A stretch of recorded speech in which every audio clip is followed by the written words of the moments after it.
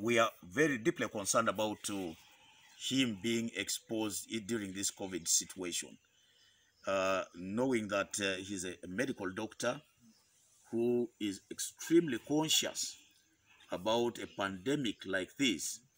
We have got to be certain about his safety before he comes out to the field to interact with the people. You know, he's an outgoing personality, a man who loves the people. He loves to touch them. He loves to hug them. He loves to, you know, sit next to them. And this is something that is now not possible for him to do when he comes out in the field on account of the situation of COVID-19. He wants to limit his travel. He wants to limit as much as possible his interaction.